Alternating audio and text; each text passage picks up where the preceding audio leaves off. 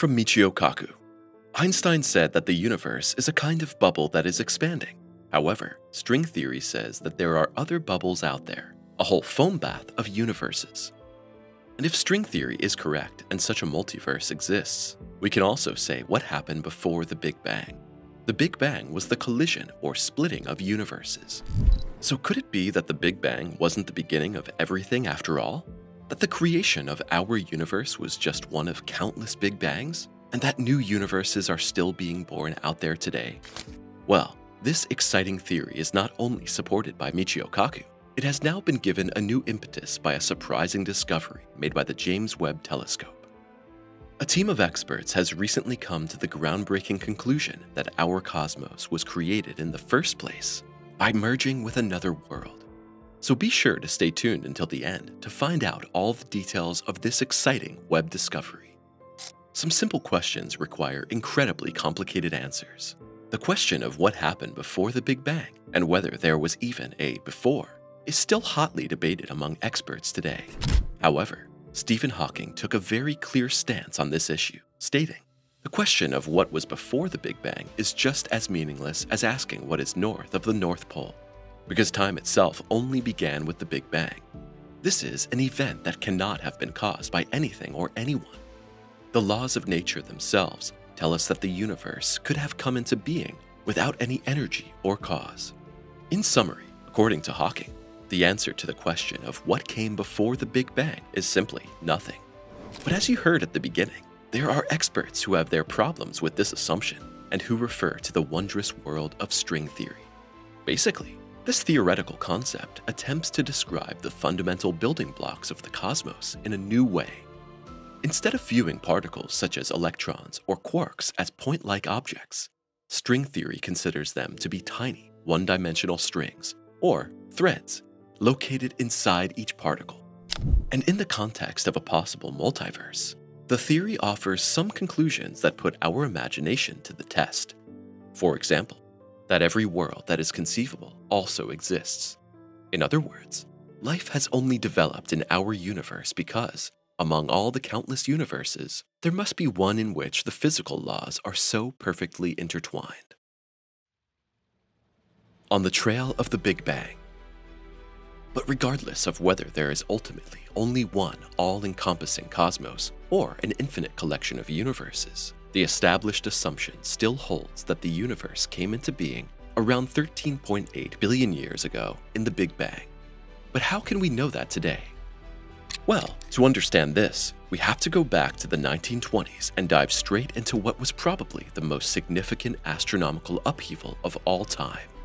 Thanks to researchers such as Edwin Hubble, experts realized for the first time that the Milky Way is by no means the only galaxy in the universe, and that most distant galaxies are actually moving away from us. The cosmological worldview of a rigid, unchanging universe collapsed practically overnight. And so it became clear that it wasn't actually the galaxies that were moving away, but rather space itself that was continuously expanding. Once researchers had recognized the expansion of the cosmos, they were able to reverse this development and calculate their way back to its beginning. More precisely, this refers to the point at which the density of matter and energy became infinite and all spatial distances became zero. This original singularity thus marked the extreme starting point from which matter, space, and time emerged billions of years ago. However, things become even more mysterious when we consider what happened immediately after the Big Bang. According to the standard model of cosmology, there was an almost ridiculously short phase in which the universe expanded at an absurdly fast rate.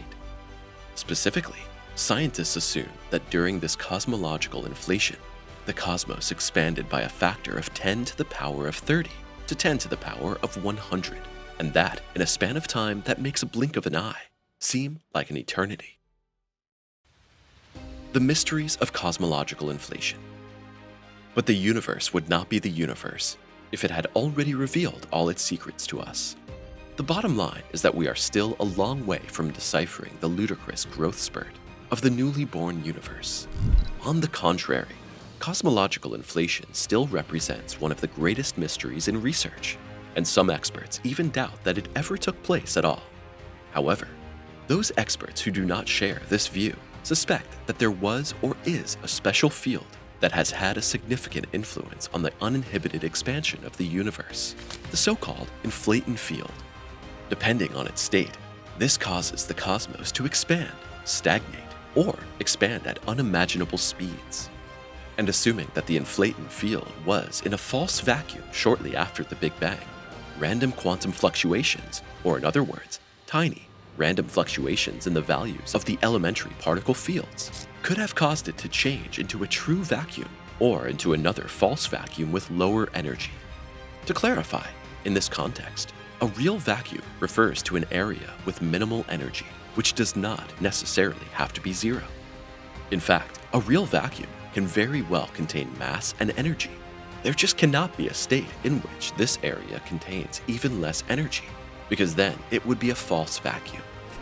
Consequently, it was the state change of the inflaton field that set the inflation of the cosmos in motion. However, during its transition from one vacuum state to another, the field also released energy in the form of radiation and matter, thus literally creating its own break block that ended the inflationary expansion phase. However, the whole truth is that this widely held assumption is not universally accepted. Researchers such as American physicists Paul Steinhardt and Alexander Vilenkin proposed as early as the 1980s that cosmological inflation did not ultimately come to a complete halt. Applied to a higher context, this means nothing other than that new universes are constantly being created out there. Have we been swallowed up by another universe?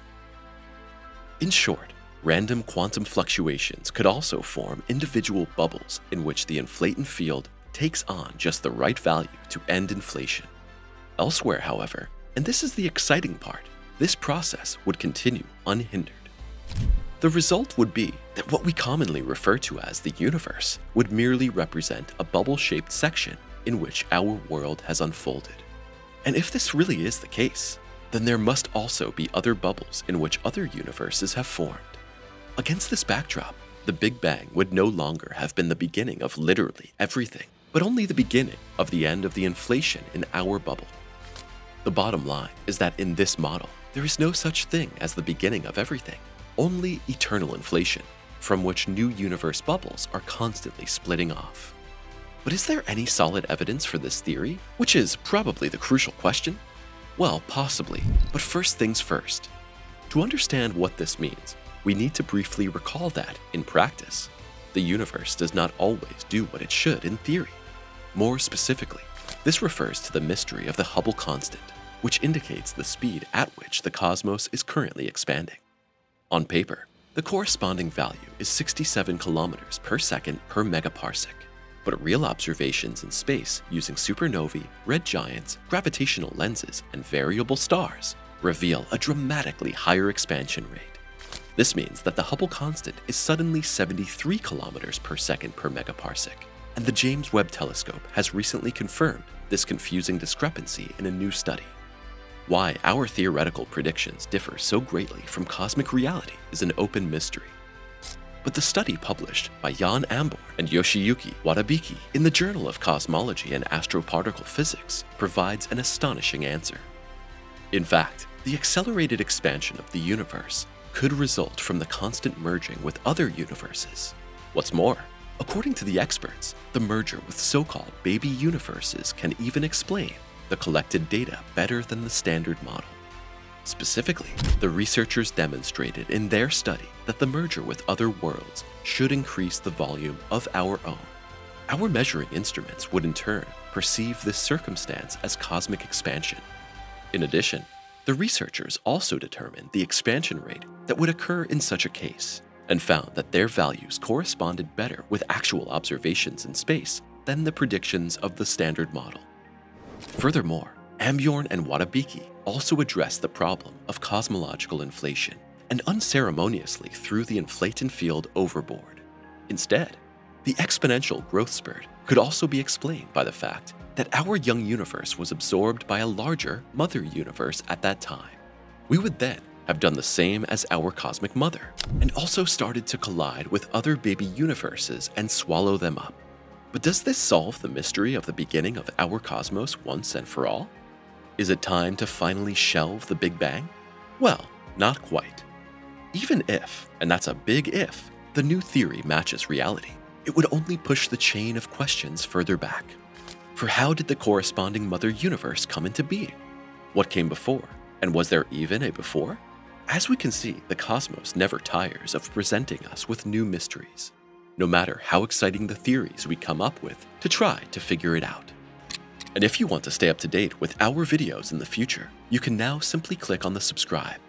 We'd love to have you as part of our community so you can stay up to date from now on. We'll see you soon.